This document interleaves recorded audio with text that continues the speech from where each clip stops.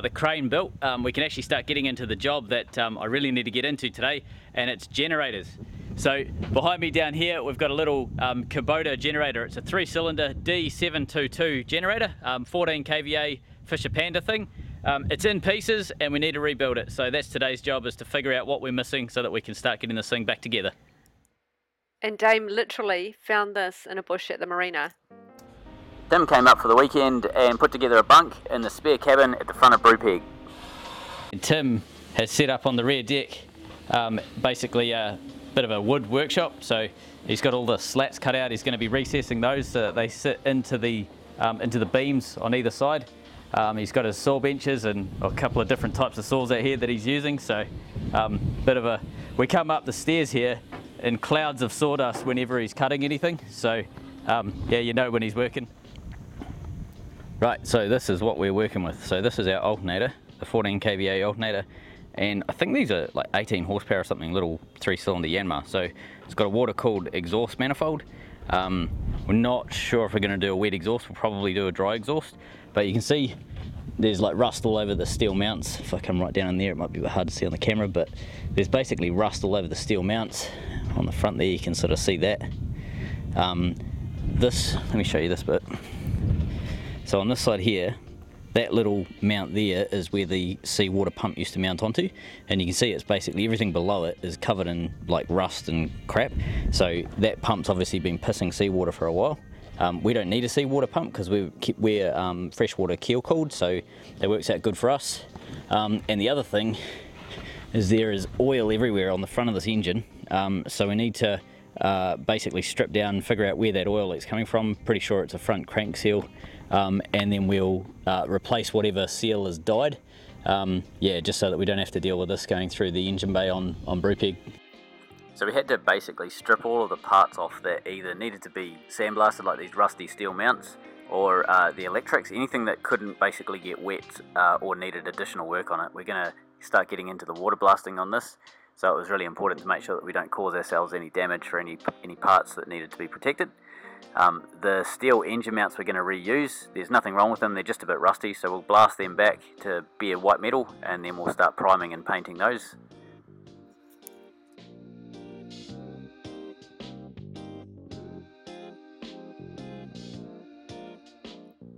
So when we were stripping the engine down, I saw this. There's a heap of real bash marks and all sorts of mess on the dipstick, so something's going on. I don't quite know what has caused that. I need to basically rip the bottom of the motor apart when we get to that point so that we can figure out if there's damage inside. The motor still spins over, so it's not seized or anything, and it's still got compression. I can feel 3 clear compression cycles happening on the piston, so I'm happy enough with that. I just don't understand why the dipstick's got all of that damage so far. These are the casings that it sits in, so they've got a lot of soundproofing in them. We need to basically strip these out and clean them. They're pretty disgusting, as it had a leaking front main crank seal, so we need to replace that. Stripping it all down, we were able to get the generator into pieces.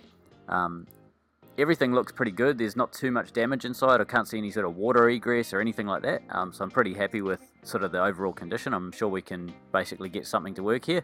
The bearing seems fine. There's no real, nothing, no red flags, no drama or anything inside here.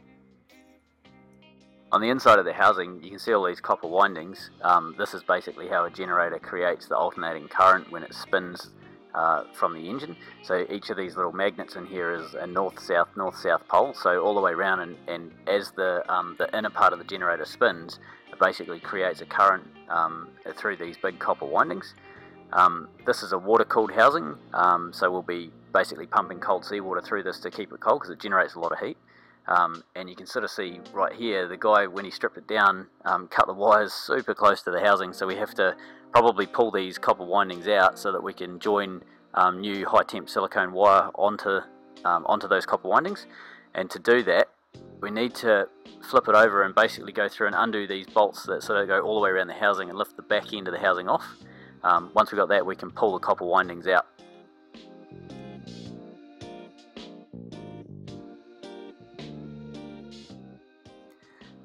So because it's a water-cooled generator, we need to basically plug up these holes and make an inlet and an outlet fitting. So water will go in one and out the other, and it doesn't matter which one it is, and it'll flow around the housing. So we'll build a stainless square bracket, and we'll put a threaded fitting in each of these ports.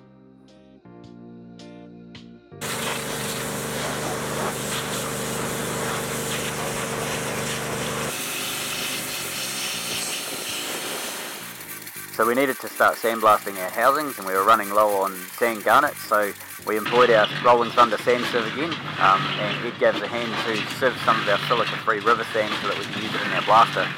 Once we've done that, we can then scrape out all the old gunk from the soundproofing, and then get straight into our blasting and clean this housing right out.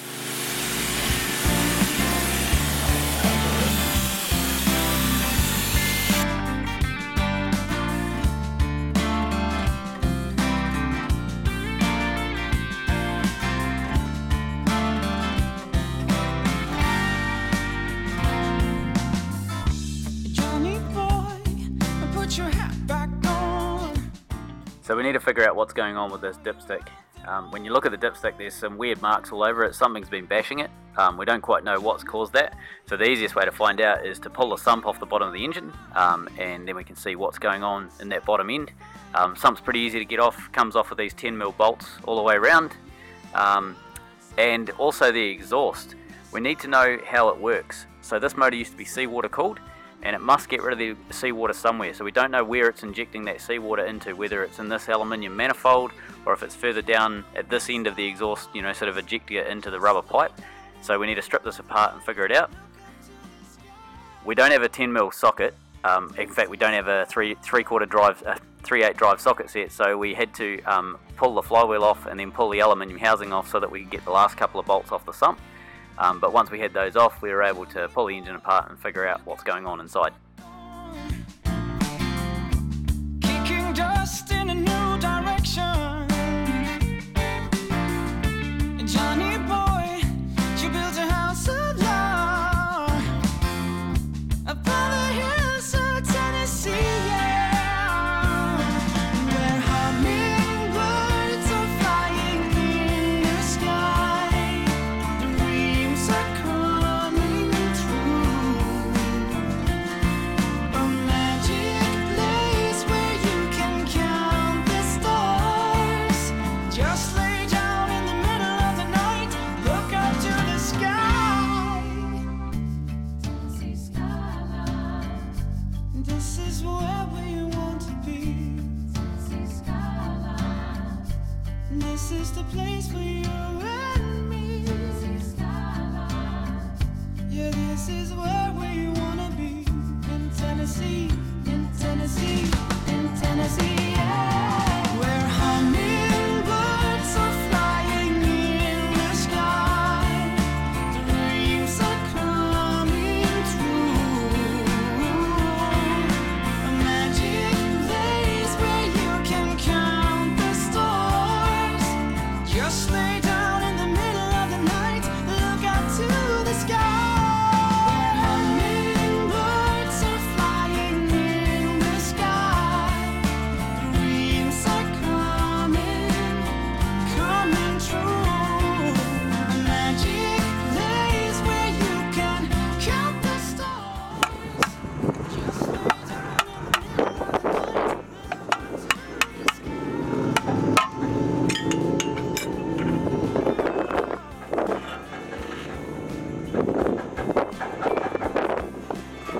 No big chunkies in there. It's a good sign. This shiny mark that you can see here is what's causing the damage. It's what's causing that damage there on the dipstick. So when the dipstick's in its normal position, kind of a stupid design. Yeah. So now that we've figured out that there's nothing dramatic going on inside the engine, it's time to put it all back together. We also need to start working on our exhaust manifold. So we're building a water-cooled exhaust so we can stop the exhaust temp radiating into the soundproofing box and causing a fire.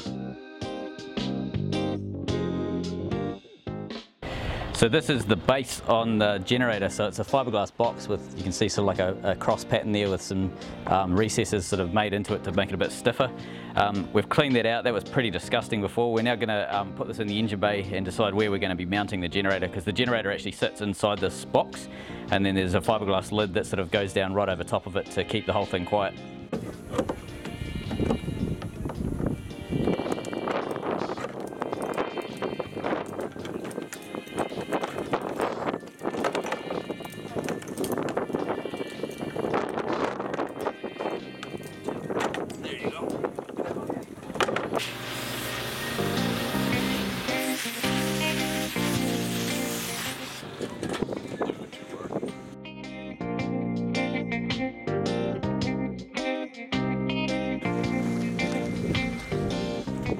So we started fitting all the accessories to the engine so that we can get it ready to start putting into the box. Engine mounts went on, and we started putting the exhaust manifold back together.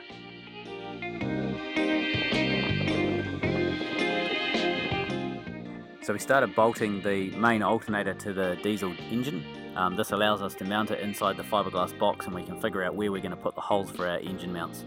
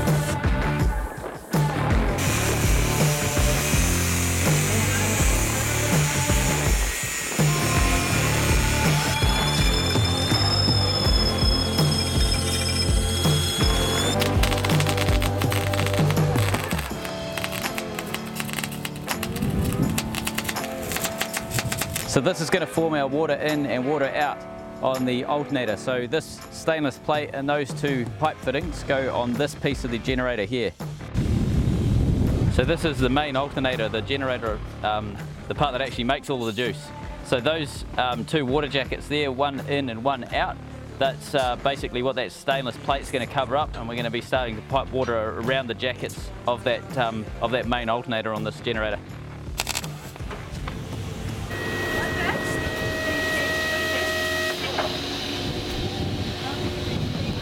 Oh, okay. Maybe under there.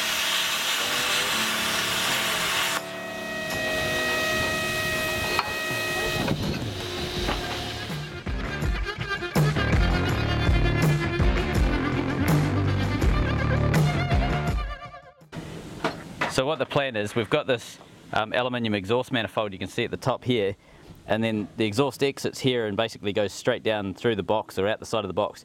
Normally this is seawater cooled, so it can have a rubber exhaust, it can be flexible and it's not really that hot, but we're running a dry exhaust so we have to cool it down. So what the plan is, we've got that big shiny piece of 3-inch stainless exhaust. We're going to be mounting I think it's a 1.5-inch piece of stainless exhaust, thick wall exhaust inside it, and then Ed's got a piece of pipe there, and that's going to be our water cooling system. So it goes from the back of the exhaust manifold and into this new water cooled housing that we're building, and then you can sort of see there's a pipe at the bottom. It's going out the bottom and then out the side of the box. So it's a wee bit of a modification, but it should make the whole box a bit colder. So this is the start of our water cooled exhaust manifold. So we've got the thin pipe, which is the actual exhaust pipe, and then we've got this 3-inch piece of pipe, the shiny stuff that goes over the outside, and that is basically what we're going to be building, essentially, is a pipe inside a pipe. So you can see that big flat piece that we've cut, that's sort of like a washer. That's going to be the lid when we're finished. So yeah, we're going to just start test fitting it, and then we'll tack it together, pull it out and weld it up properly. So one of the thoughts we're having is this little sensor down here is, when you look at it sort of end on, is really close to the exhaust. So we're just having some thoughts about where things are going to be mounted so they don't touch and rub, and we can potentially get that sensor out later without having to dismantle half the engine.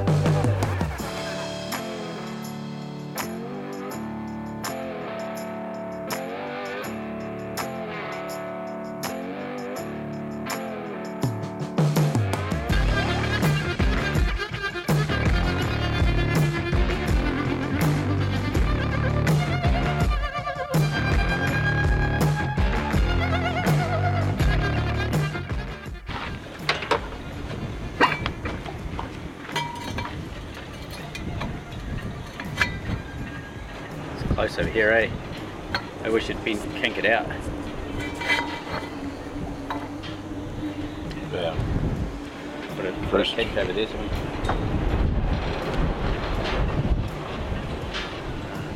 Can it come out further this way? Okay, so let's do a kink. Yeah. That's our top.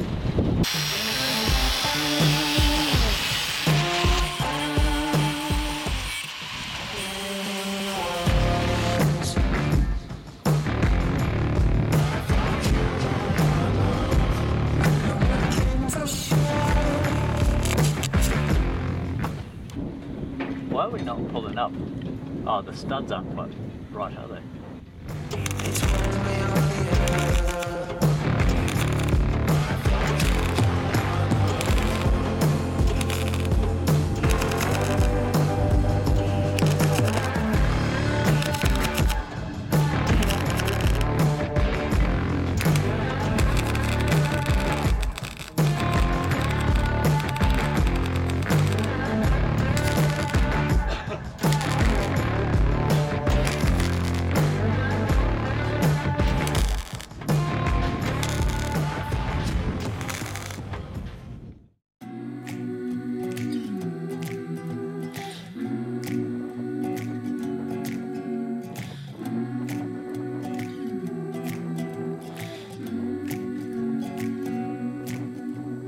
Little by little, piece by piece, I take back what's been stolen from me. Little by little, piece by piece, until I'm complete.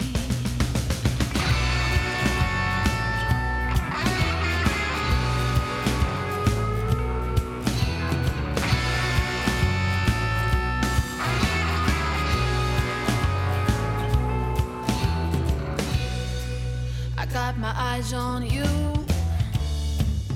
and you got no clue what I'm supposed to do. I can't help myself. Little by little, piece by piece, I take back what's been stolen from me. Little by little, piece by piece, until I'm complete.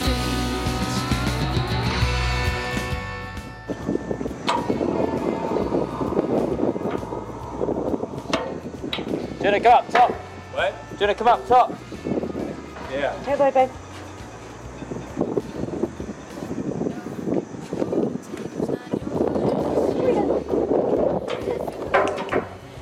You're gonna trip him up.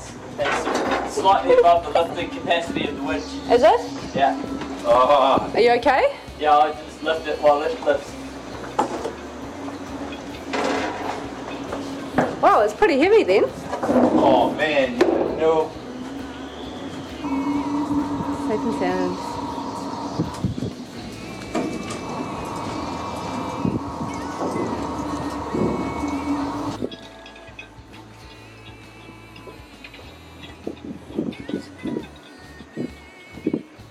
See there, you take all them close-up pictures, making sure she's got it all dialed in just right.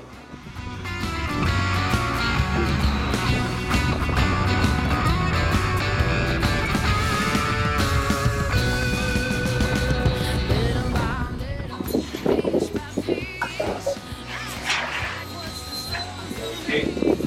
Yeah.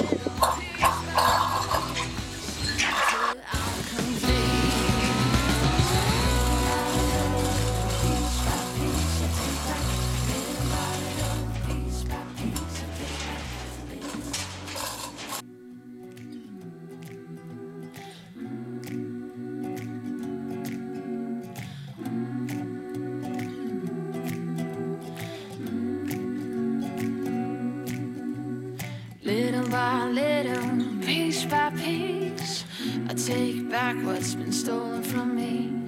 Little by little, piece by piece, until I'm complete.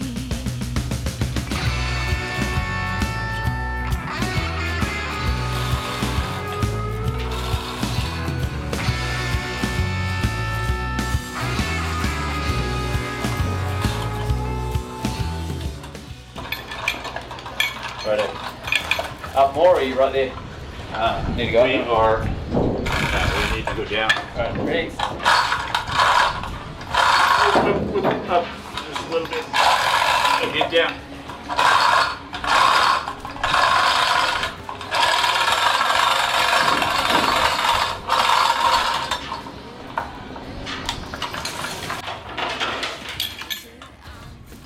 Can we lift it?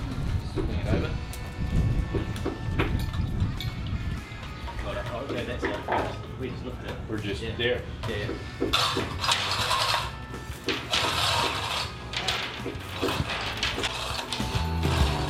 No, your wooden take was not yours.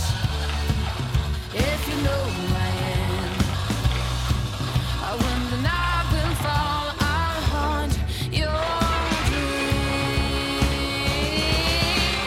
Little by little, piece by piece, I take back what's been stolen from me. Little by little, piece by piece, until I'm complete.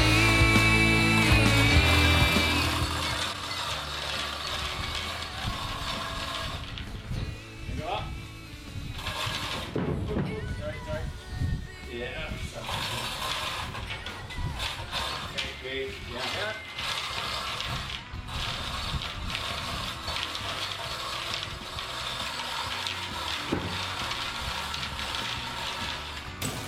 I'm not sure they could have made chain locks any louder when they originally designed them.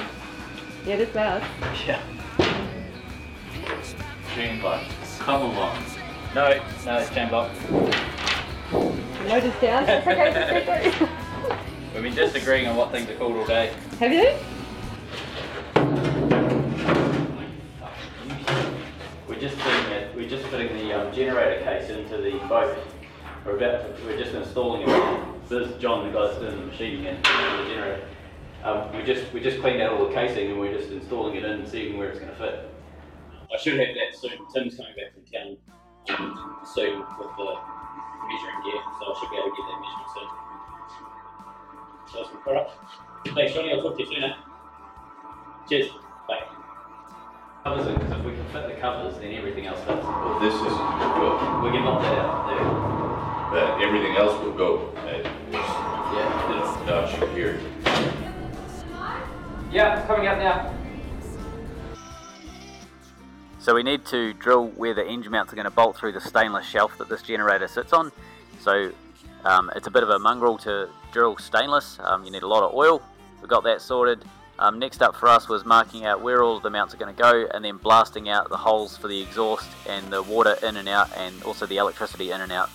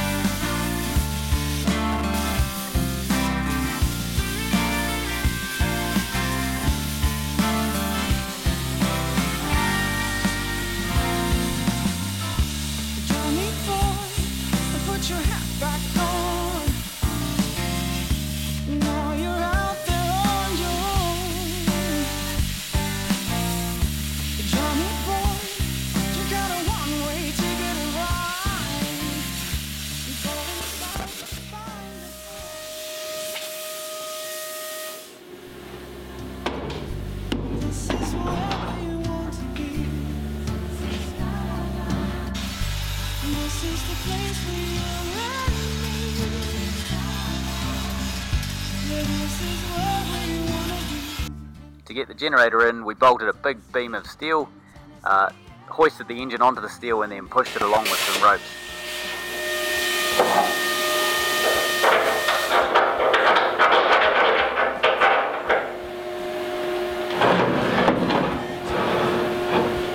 Everybody's gonna be looking at that going like, what the hell are they doing? They're spraying the factories! Definitely. Okay, now you can grab that top of the roof there. Push. Yeah. Woo!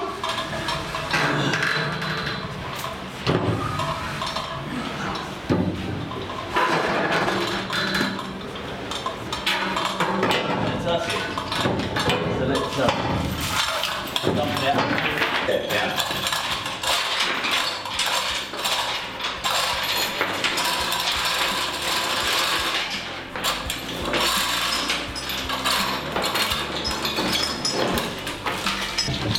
So I'm thinking like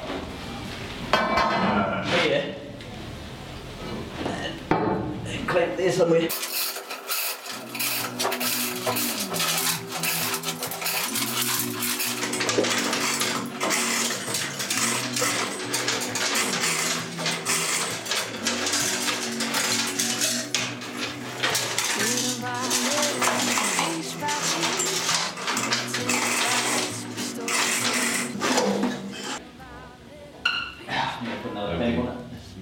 Well, I was going to say, put a clamp on this end.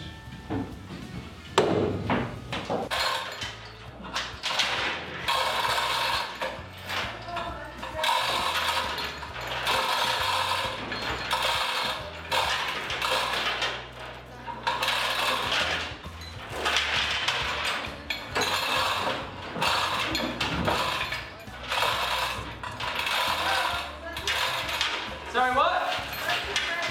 Yeah, we don't do that right now. We'll be out 5 to 10 minutes. Okay. Now, We've only got that much travel. We're going to do something. yeah, I know. That's bad. So I was trying to get it. Getting it up. But yeah, I'm trying to get it.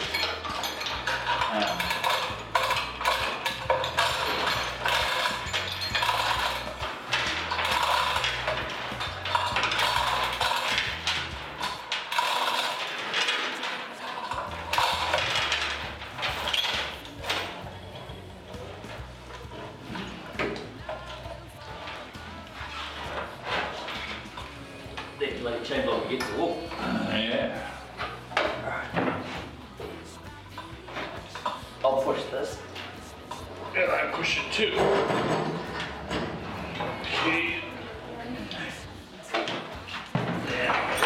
Might as well put that down and figure out how to get height. Yeah, height. What I'd like to do is get it up on the rib like that.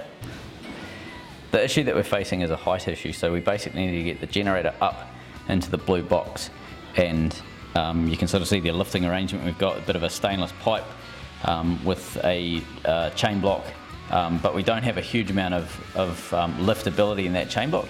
So what we're going to do is where that chain comes down, in here we're going to put a bolt and bypass the actual hook itself. We're just going to bolt it directly to the engine, maybe down into some of these bolts down in here, and that's going to give us a lot more lifting ability and actual height. And then also at the top here, rather than having it roped up and then also having, you can sort of see there's a bit of a gap at the top there between the beams on the deck and the stainless pipe. We're going to go down into here. You can see there's a rib going across onto the deck there. We're going to bolt straight into that, put a bracket of some sort, and lift directly from that rib. And then that hopefully will get us enough height to be able to put the generator exactly where we need it. Little by little, piece by piece, I take back what's been stolen from me. Little by little, piece by piece, until I'm complete.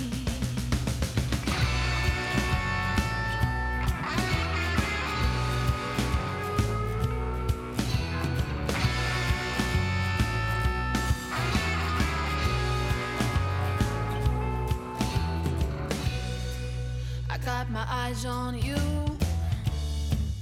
and you got no clue what I'm supposed to do. I can't help myself. Little by little, piece by piece, I take back what's been stolen from me. Little by little, piece by piece, until I'm complete.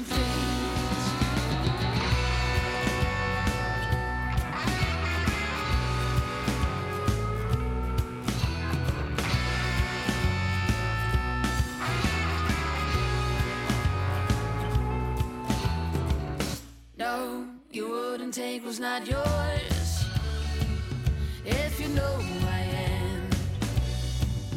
When the night will fall, I'll haunt your dreams. Little by little, piece by piece, I take back what's been stolen from me. Little by little, piece by piece, until I'm complete.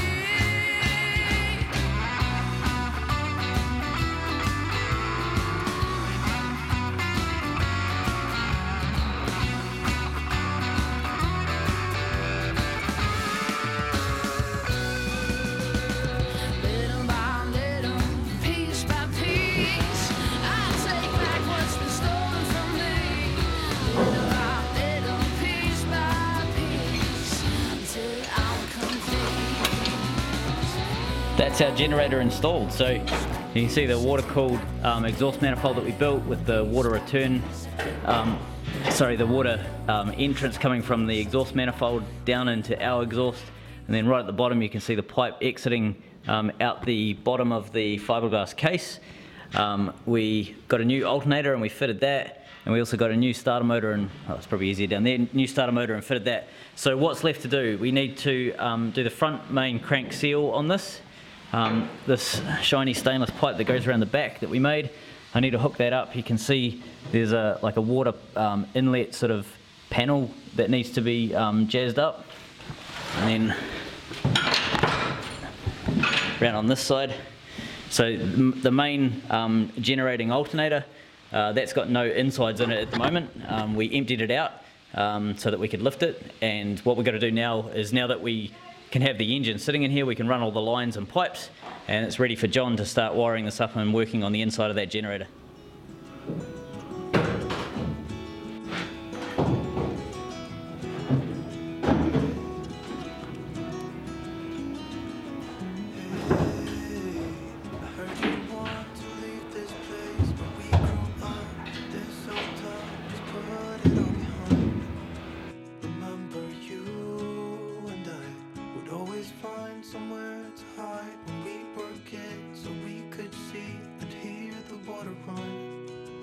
Gonna cry when you're gone.